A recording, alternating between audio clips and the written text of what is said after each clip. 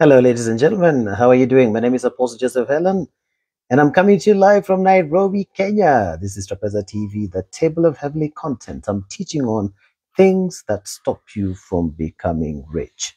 Things that stop you from becoming rich. Which things are these? God wants you to be rich. The Bible says that we know the grace of our Lord Jesus Christ, that though he was rich, he became poor for your sake, so that through his poverty you might become rich. If you look at 2 Corinthians chapter 8, okay? And we know the grace of our Lord Jesus Christ. So riches are a form of grace. When God's grace is upon your life, you surely will be rich. The Bible says the blessings of the Lord, they make rich and they add no sorrow. The Bible also says that God gives us all things richly to enjoy. The Bible also says, bless the Lord, O my soul, in Psalm 103. And all that's within me, bless his holy name. Bless the Lord, O my soul, and forget not his benefits, who forgives all your iniquities, who heals all your diseases, who renews your youth like that of an eagle. Okay, and who satisfies your mouth with good things, so that your youth is renewed like that of an eagle. He satisfies your mouth with good things. Your mouth cannot be satisfied if you're not rich. So, let me take you quickly to some of the things that will stop you from becoming rich. Number one, thinking that having lots of money is a bad thing. If you think that having lots of money is a bad thing, then it's not possible for you to become rich, because you cannot attract what you feel is morally reprehensible. Money is a good thing, and you must see it as a good thing. There are people who think money somewhat has some innate evil in it. They have a sense of embarrassment when dealing with money. They feel uncomfortable when dealing with money. Have you noticed some people, when they're about to pay you, they hide? It's as if they're about to commit a crime. They're supposed to give you, let's say, just $10. They'll turn this way, look around, and then give it to you. Other people hold it and squeeze it so tight. They think there's something wrong with this money. They think money will attract something evil. It's not possible to be a rich person if you think money is a bad thing. In the book of Ecclesiastes 10, verse 19, the Bible says, eat good food and drink good wine. If you do that, you will be happy. When you have a lot of money, you can buy anything. You can buy anything that you want. You see, the Bible says when you have a lot of money, you can buy anything. You can buy anything you want. Some version says money answers all things. Okay? So don't think that having lots of it is a bad thing. The Bible says when you have a lot of money, you can buy anything. So the Holy Spirit wants us to have a lot of money. You see, as a man thinketh, so is he. You become the way you think. What is your thought process? Do you think that you don't need a lot of money, or you shouldn't have a lot of money? You need to think that you must have lots and lots of money. That should be your mindset. I'm not talking about loving money. I'm talking about having lots of it. Okay? Love people, but have lots of money and use money to take care of the needs of the people around you. So, number one, if you think that having lots of money is a bad thing, you cannot be rich. So, start thinking that money is a good thing, and start thinking that having lots of it is an added advantage.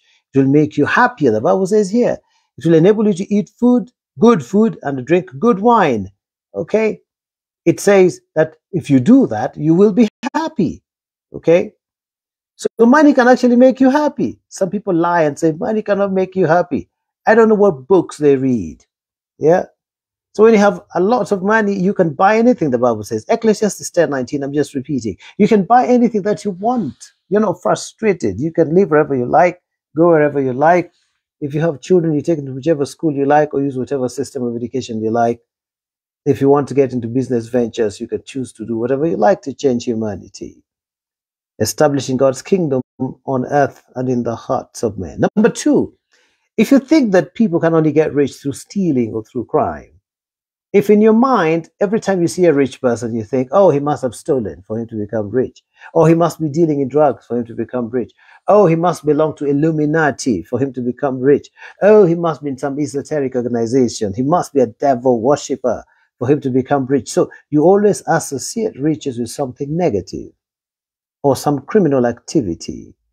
If you think that a person has to steal to be rich, or a person has to commit a crime to be rich, or a person has to belong to some esoteric organization or secret organization or some satanic organization to be rich. If that's your thought process, then you will not be rich, because you will not attract something that in your mind is only associated with those who do bad things. You notice, for example, in my country, if somebody is rich and prosperous, they'll say, oh, he used to work in government and stole government money. They just won't accept the fact that you could have a very good business acumen, and with that, you can make lots and lots of money for yourself. They always feel like you must have stolen from some place. For us who are preachers, they always tell us that we've stolen money from church, that we eat tithes and offerings that people contribute. Ladies and gentlemen, somebody just recently told me that. Said, look at you now, you're going out on a shopping spree, but using money that you have taken from the church coffers. And I said, oh my goodness, I do online ministry and I never ask anybody to send me money. I get money from my businesses. You see, such a person cannot be rich because they've already associated riches and a good life with something negative, with theft. So you must change your mind and stop thinking that way, okay?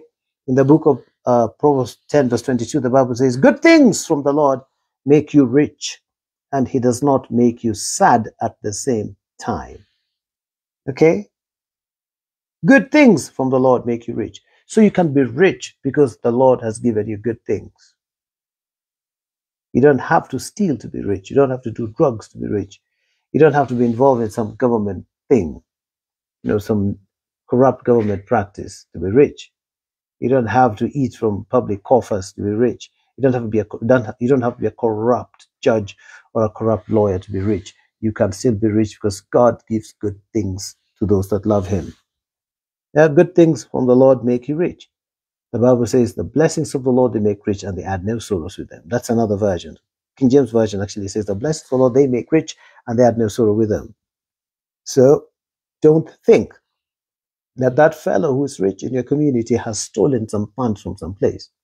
Or if somebody resigns from employment and starts a business and the business flourishes, people always think that that person stole from their employer and quickly resign. Of course, there are people who act like that, but thieves never really sustain entrepreneurship because ultimately they are caught. They have 40 days.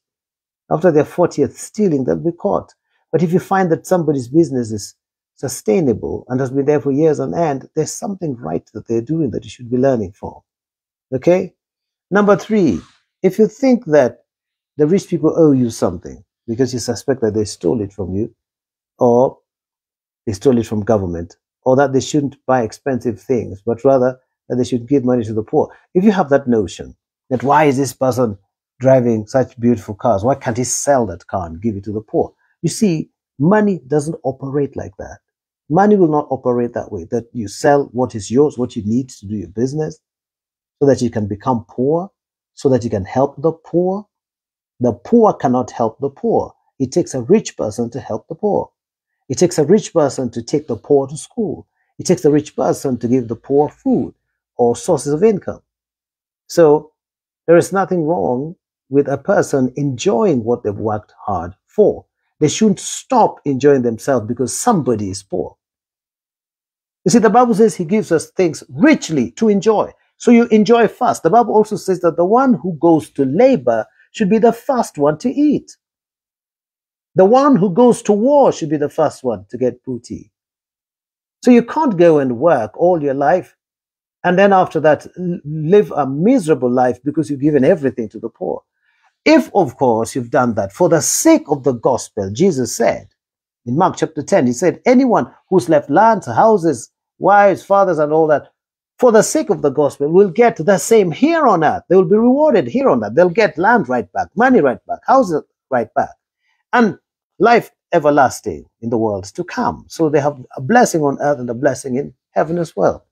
So your mindset about money must change if you're going to be a rich person. It's good to be rich. It's good to have lots of money. Okay? And money doesn't come because people steal. And don't get angry with the rich thinking they stole from your government or that they stole from some place. That you always have this negative opinion about rich people because you can't believe that one can actually work smart and intelligently enough to make money that's clean. That if you see a preacher driving a good car, or a preacher living in a good neighborhood, or a preacher dressed smartly and nicely in some wonderful suit or clothes, you think he must have stolen from the church. You see, take away that mindset. Just renounce it, get rid of it, that people steal to become rich. Thieves never get rich. Because riches can only come to a person who cares for their society. You see, there are those, of course, in the Old Testament that used to be so corrupt, they became rich through corruption, but they never lasted. But lasting riches come to those whose business models and the things they do are beneficial to the society. The things they do are honest and above board. People who are audited and their accounts are found to be above board. People who don't cook books, their accounts are proper. Okay? They don't do insider trading and they don't do things like that. You know, price fixing, things that are illegal. They work according to the statutes and obligations that they're required to follow. All right? So the rich don't owe you anything. They don't owe you anything. They shouldn't sell anything to give to you. That's already totally contrary to rules of accounting, rules of entrepreneurship.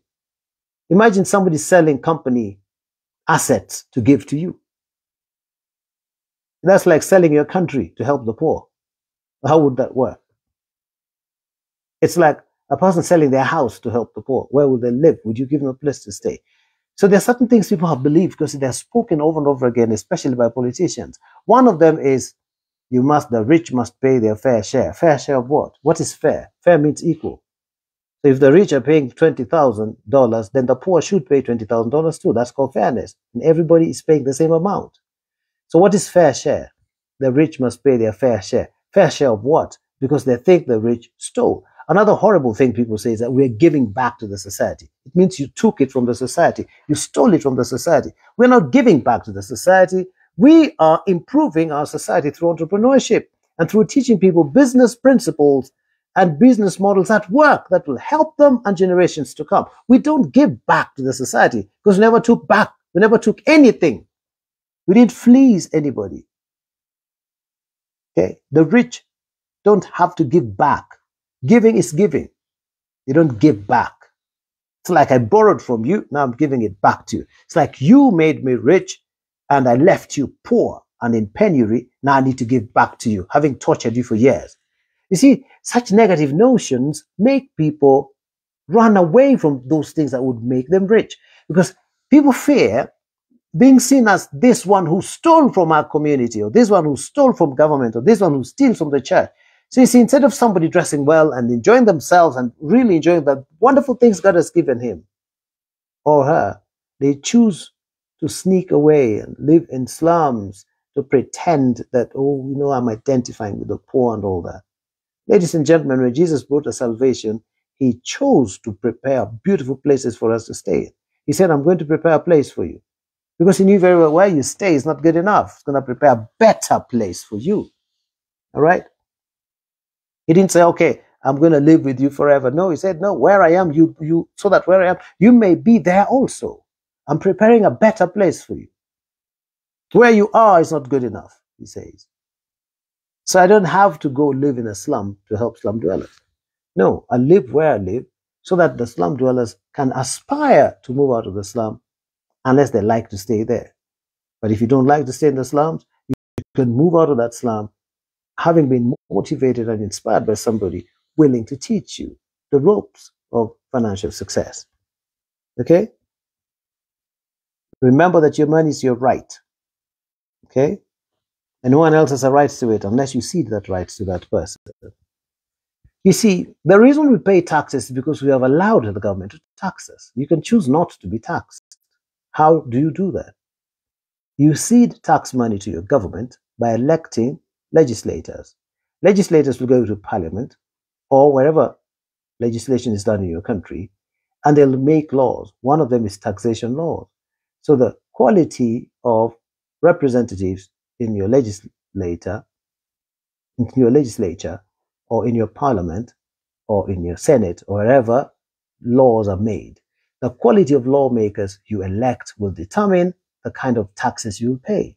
So by the time you're paying taxes, It will be out of your own free will. You seeded that money willfully by electing somebody who went and created laws that would now cause you to pay taxes.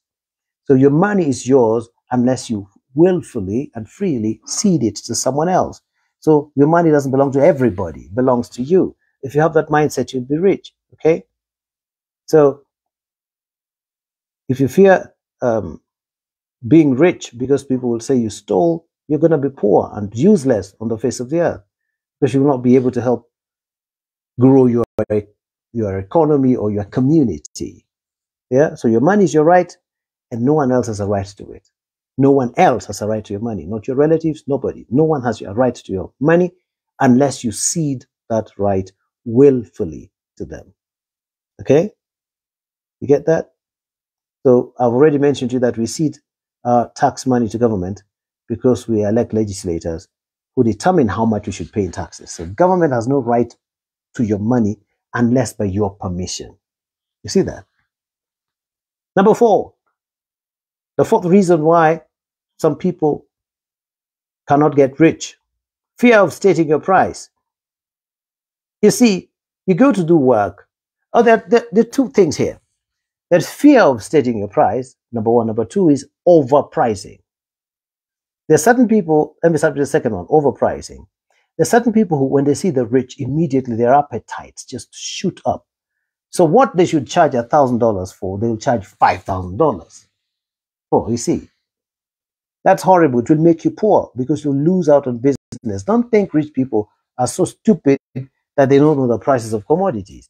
They manufacture those commodities and they set their prices. So by the time you're charging them for services, they look at you and they think, wow, this greedy one that wants to get rich quick, I'm not giving you work anymore. Because the last time I gave you work, instead of charging me according to market rate, you quickly inflated your cost until I had to pay 5 times. You see, I remember some gentleman whom I sent to just buy some accessories. And because he knew I could afford to pay any amount of money, the guy decided to multiply everything by 3.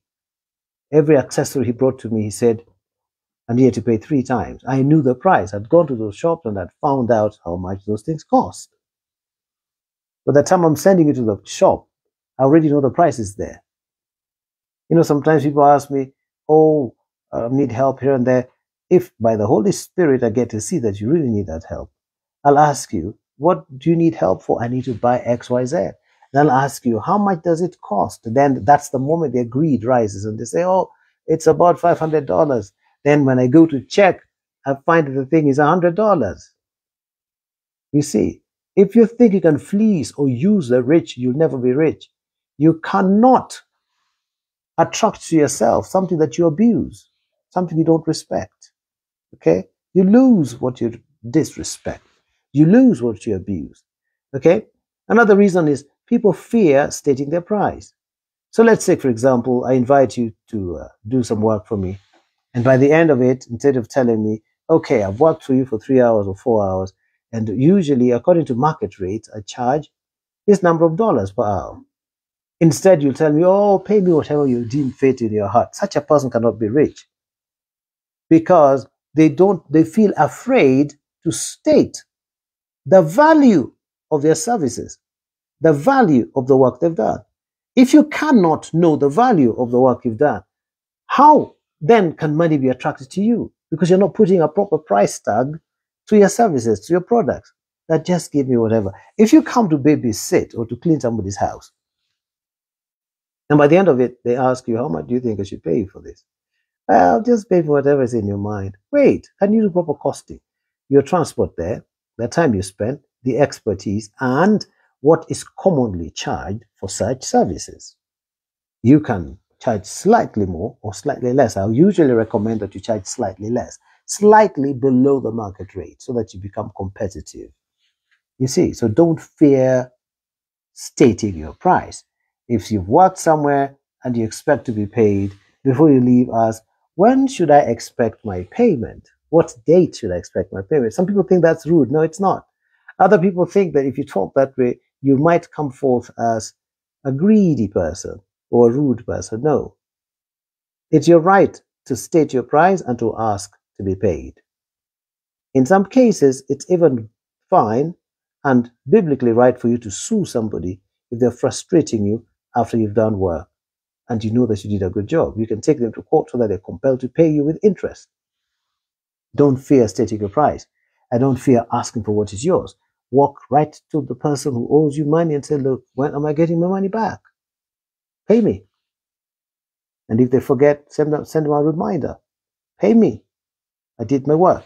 So don't fear stating your price. In Proverbs 20 verse 14, the Bible says, during negotiations, when people are in the marketplace and they're negotiating for products, this is a buyer now who's gone to a vendor. The buyer says, this is a buyer, this is called a man. A man may buy something at a good price, but he says that the price is too much. He says, oh, the price is too much. He's bargaining. Listen, bargaining is a good thing, but don't bargain too much. Bargain up to the level of market rate, okay? He goes away after buying the thing at a bargain, at a good price. Then he likes to say that he was really clever. He was clever because he bought something so cheap. Yeah? You see, there are people who pay exorbitantly for things. That will make you poor. You need to learn to bargain so that you get the best bargain. But don't bargain so much until clients and vendors don't want to see you. Everything needs to be in moderation. Yeah? So learn to state your price, but at the same time, don't overpay for services. Find out before you engage somebody what people usually pay for. For example, if you bring in a plumber to your house or an electrician to help you fix electric problems, find out what's normally paid per hour or for that particular job. And then if they ask for slightly more, slightly less, you'll be able to tell whether they're trying to use you or not, to steal from you or not. If they charge too little, tell them, well, you are charging too little. Usually this kind of work attracts this amount of money. Yeah, so you're not going to lose out by being honest. If somebody's charging you too little, tell them and pay them market rates.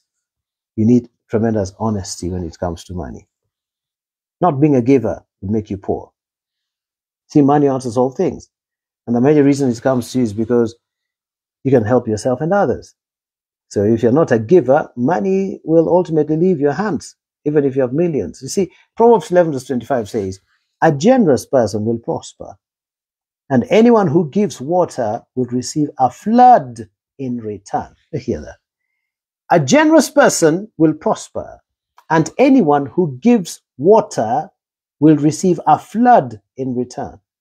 So if you give a little amount to somebody or something small to somebody, of course, give out of wisdom. You need to learn how to give. Giving is not just something you use, you just don't dish things out. Yeah?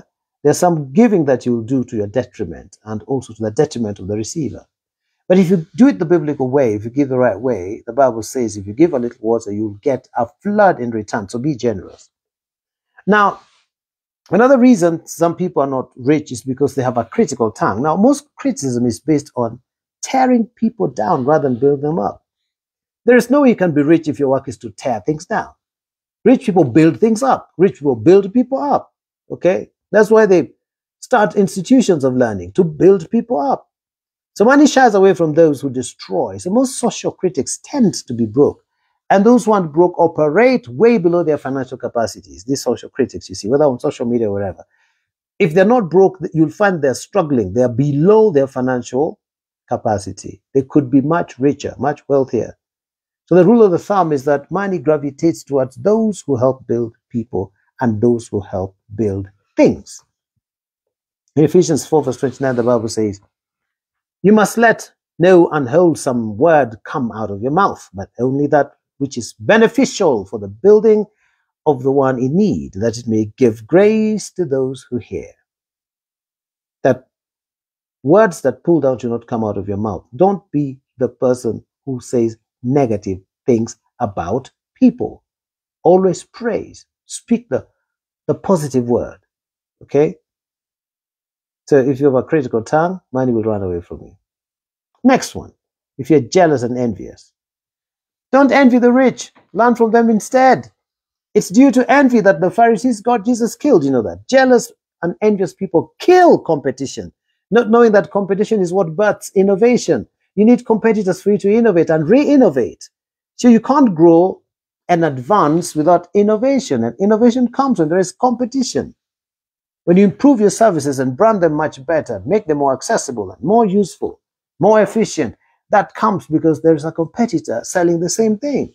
So you want your business model and your value proposition to be more attractive than your competitor. Okay, in Matthew 15, verse 10, the Bible says, because he knew that the high priest had handed him over due to jealousy.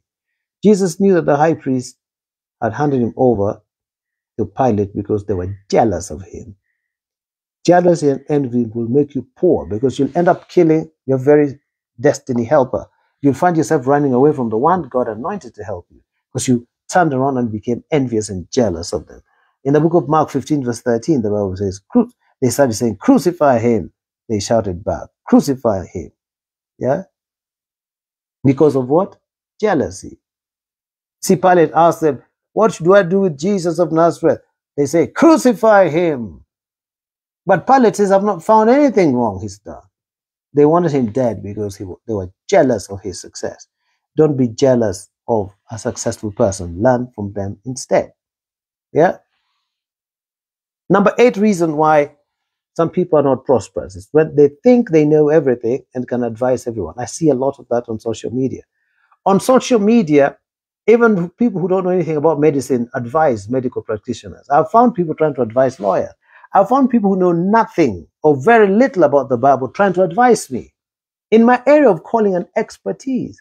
Some want to advise me in my area of trade, music, land, real estate.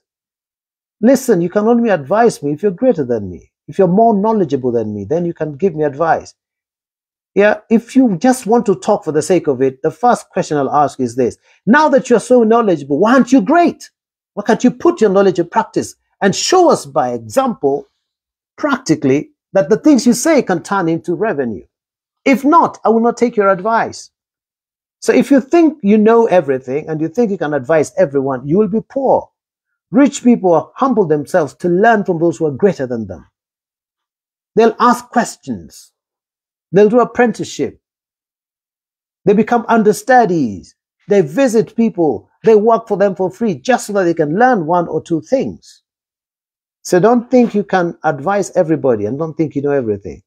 So you find we put posts on Facebook or other social media platforms, and some poor fellow who doesn't want to be helped out of poverty thinks they can critique when they have nothing to show for their intelligence, wisdom, or knowledge or skills.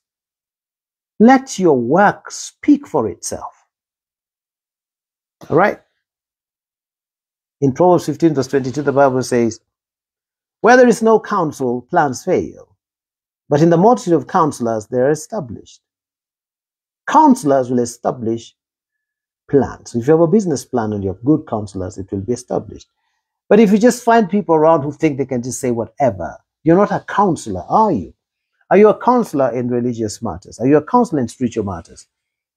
Can you correct apostles? Do you know anything about apostle and the apostolic ministry? Do you know anything about prophets and prophetic ministry? Do you know anything about governance and politics? Before you start criticizing and talking ill of your politicians, what do you know about politics? What have you done politically that people can look at and say, yes, your word contains weight? Yeah?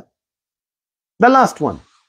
These are just 9 points I've raised. There are very many others, but these are 9 main points.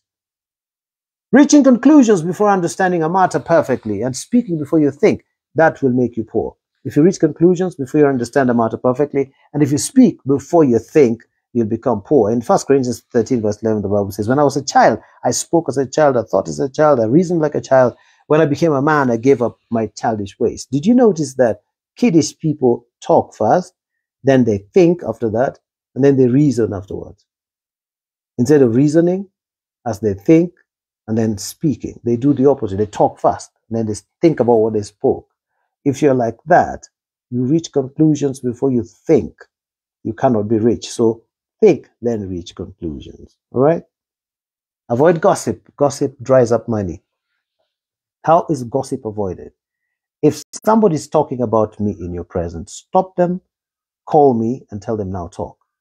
If I'm not available, call me, put me on loudspeaker, tell them, okay, now talk. If you relish hearing secret things said about people, you are also a gossip because you become an audience. You're a fan to those who gossip. You become a source of pleasure to gossip because they know they have a listening ear, a ready listening ear. I never tolerate gossip, never, or lies.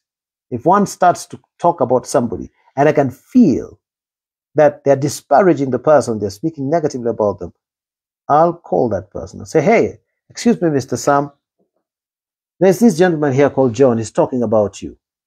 And I wanted you to be part of this conversation because I don't tolerate gossip. All right, Mr. John, can you carry on? Mr. Sam is on loudspeaker. You'll find they start clearing their throats and changing the topic because they wanted to tear you down. They were already envious, jealous, and vicious, and all the negative, slanderous things you can never talk about.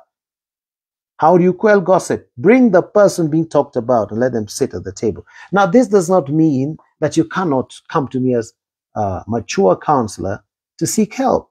If you're seeking help, you can talk about the person who's hurt you, the person you have issues with. That's not gossip. That's a person who's gone for redress, recourse. But gossip is me just coming, not because you're a counselor, but I'm coming to tell you how bad so-and-so is so that you can feel bad about them, or so you can avoid them, or so you can abandon them, or so you can hate them. That's a gossip. So avoid that because it dries up money. It makes people poor. If you're watching me and you don't know Jesus, your Lord and Savior, the Bible says that it doesn't profit a man to gain the whole world and lose their souls. I want you to know Jesus, Lord and Savior. I want you to get saved so that you have eternal life. Say this prayer after me. Say, Lord Jesus, I believe in you. I believe that you're the Son of God. I believe that you died on the cross for my sins and rose again for my justification. Today, I receive you as Lord and Savior. I receive eternal life into my spirit. I'm now saved. If you pray that prayer, you're now a child of God. Get into the discipline of studying the Word of God, prayer, study, prayer, fellowship, watch videos, read books, so that you grow your faith. It's up to you to grow your faith. God will not grow your faith for you. When the disciples asked Jesus to increase their faith, he told them, look at the mustard seed. Be like a seed. The seed grows and multiplies. So you go grow your faith yourself by studying, because faith comes by hearing and hearing by the word of God. I look forward to seeing you tomorrow for prophetic ministry. Okay, I'll be teaching on prophecy. My gift is to teach the body of Christ. Mine is to remove wax from your ear so that you can hear the word of God clearly. So tomorrow I'll be teaching on wisdom for prophecy, dream interpretation, how to hear God's word, codes, especially to be specific, how to prophesy as you watch animals and birds. As the Bible says that if you look at what is natural, if you observe nature, you will know the invisible attributes of God, even his voice. You can learn how God talks when you watch nature because his fingerprints are all over the things that he created. Thank you for tuning in. I'll be reading your comments later. And every time I read and like it, I'll be praying for you. I'll be releasing blessings upon you, okay? I love you so much. Till tomorrow. Bye-bye.